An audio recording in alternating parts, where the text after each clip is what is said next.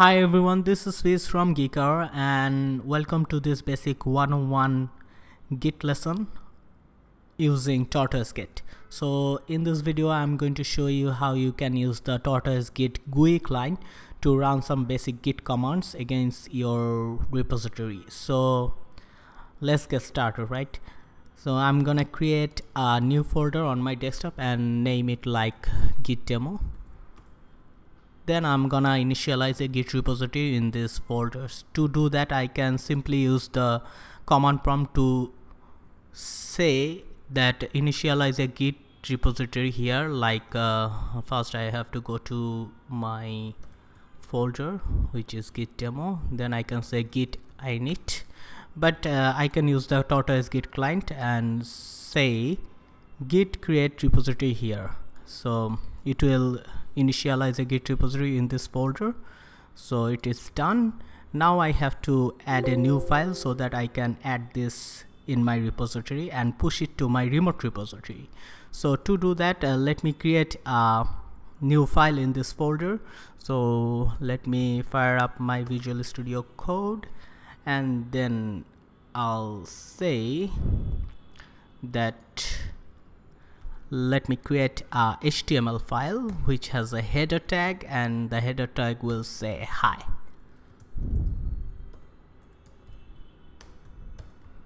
Okay, I'm done. It will prompt me to save this file.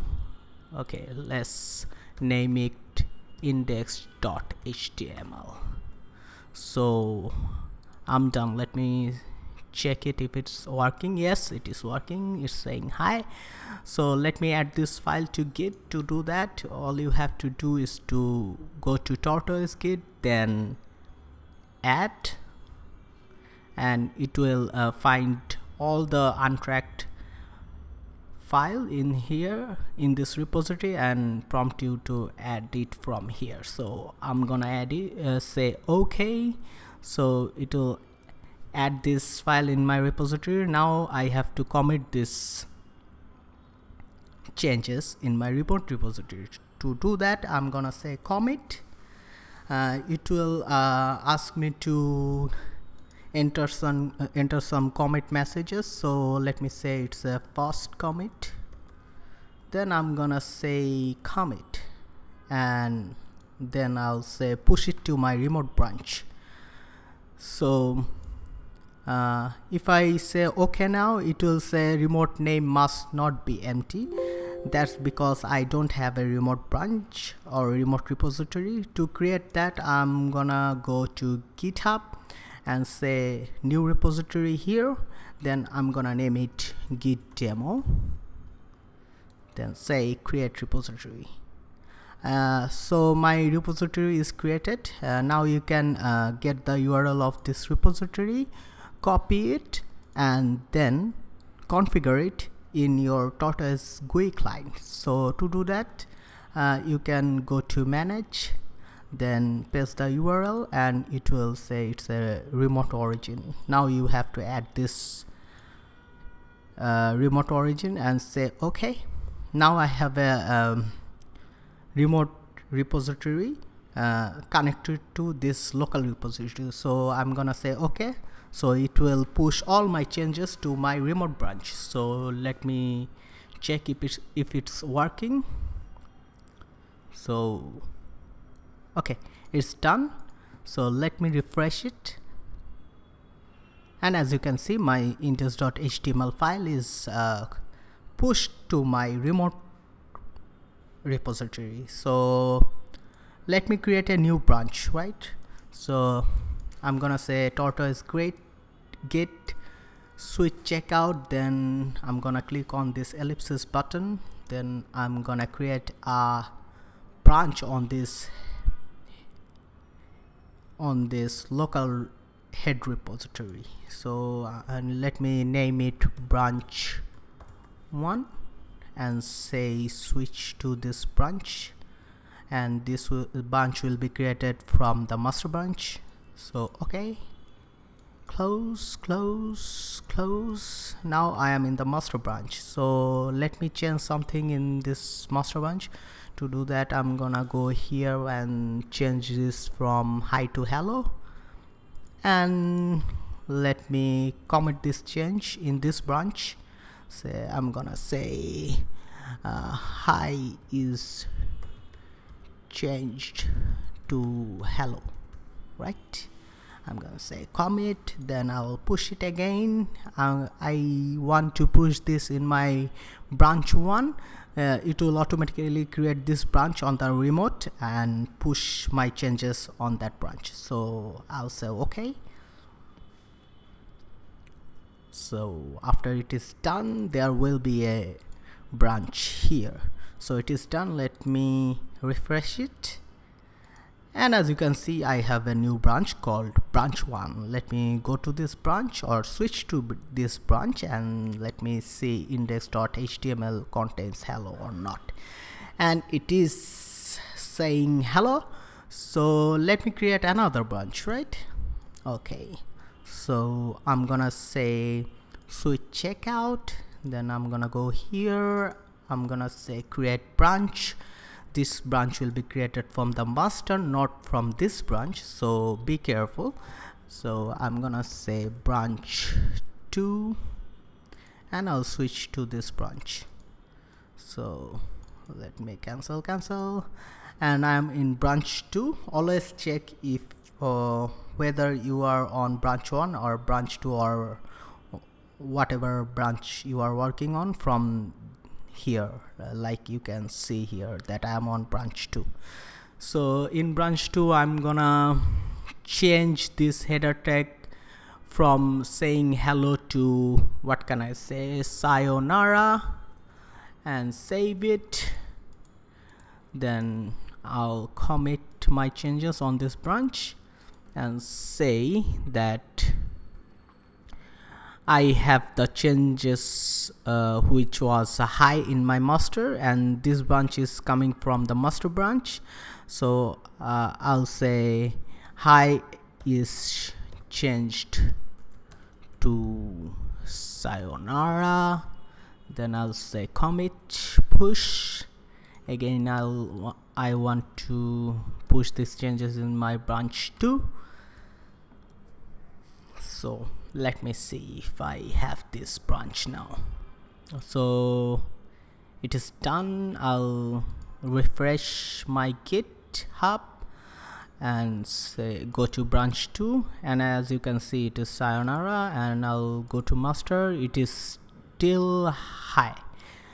So okay, so I want to merge this branch 2 to my master branch, or say then I want to merge my branch 1 to master. To do that, let me show you how. I'm gonna go to git commit TortoiseGit, and then I'll say rebase, right? So then I'll try to rebase my local branch to my remote branch 2. So as you can see, nothing need to be rebased. So I'll go rebase my local branch to remote master branch, and this is also saying that nothing to base. So that's good. I won't get any merge conflicts when I want to merge this branch to my master. So to do that, I'm gonna go to switch and check out to my master branch, and I'll merge the branch 2 with this master and push it. So what I have to do is to go to TortoiseGit and say merge, and then I'll have to say branch 2, and I'll say okay. So it is as you can see, it should be saying sayonara, and I am in master branch because I got all the changes from branch 2 to my master. So I'm gonna commit this. No, you don't have to commit this right now because your branch 2 is already merged to your master branch. So all you can do is now is to push these changes. So I'm gonna push this to my master,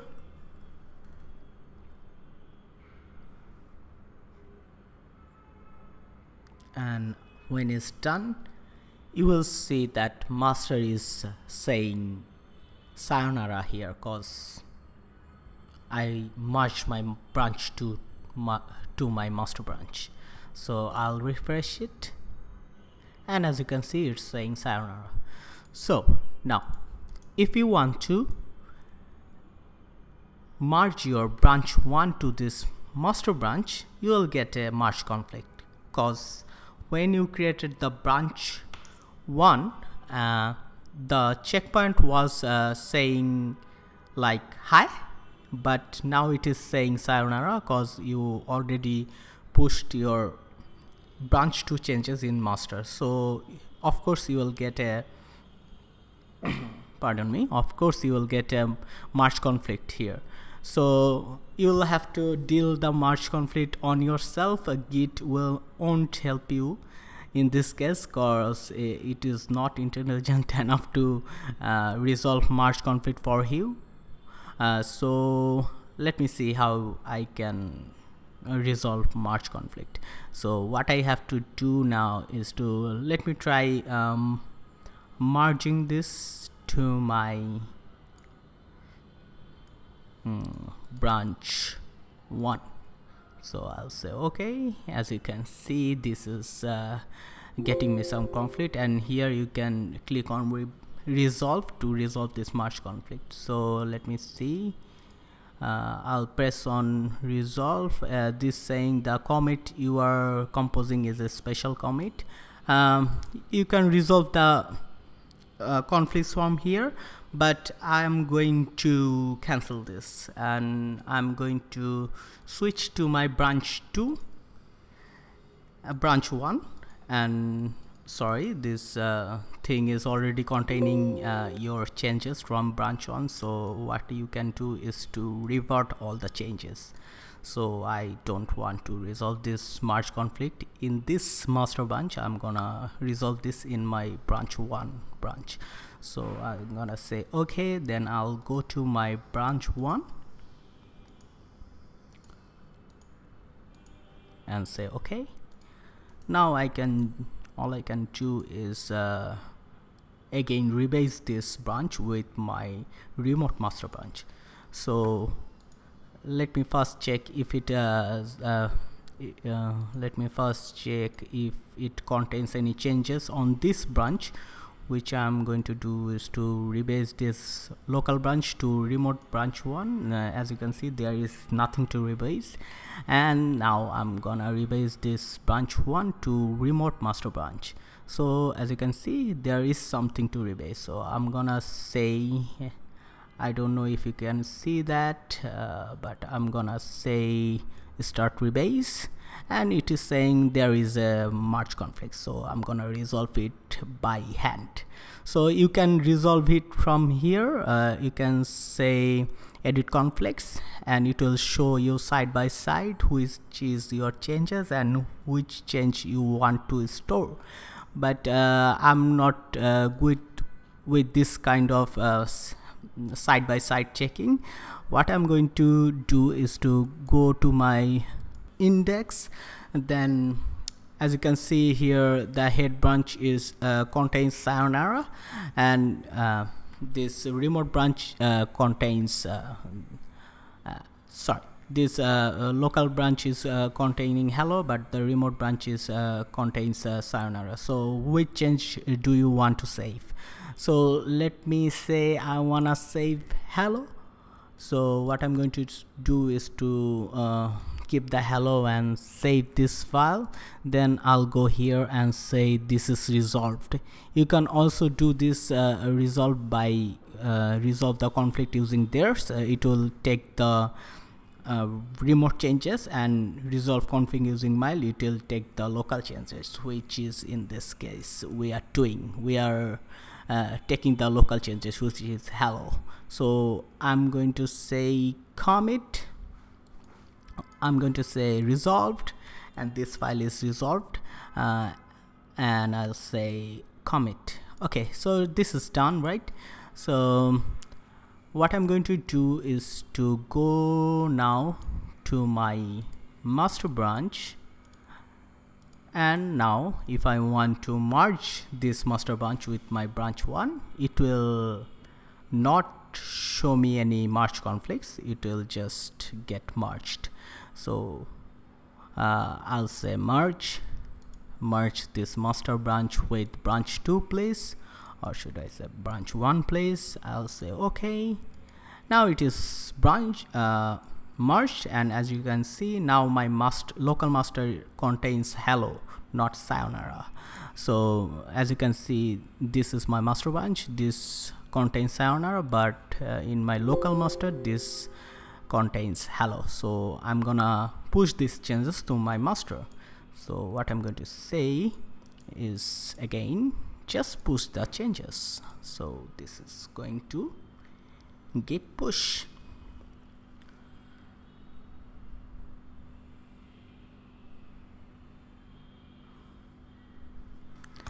And we are done. And as you can see, now my master contains hello.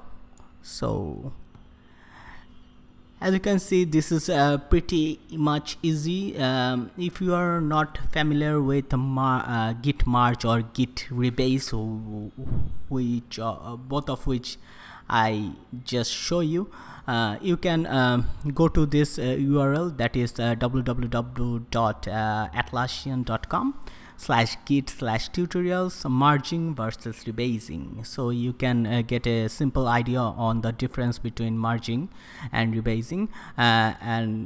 Since I rebased, or in simple word, since I rebased, all my commit history are now linear. So let me show you what I just mean. As you can see, this graph is linear. If you did merge instead of rebasing, your